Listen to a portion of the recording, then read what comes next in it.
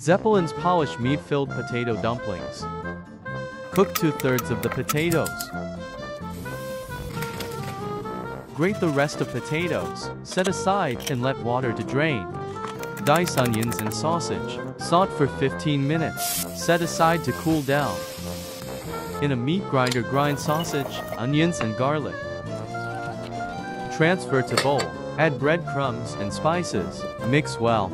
Squeeze water out of grated potatoes. Grind cooked potatoes. Transfer to mixing bowl. Add flour, potato starch and egg. Knead for a minute. Do not overmix. Divide dough for 8 uniform balls. Flatten. Fill with tablespoon of filling.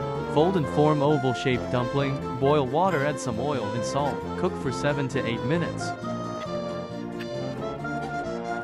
Cook bacon until crisp. Caramelize onions. Top dumplings with bacon and serve. Enjoy!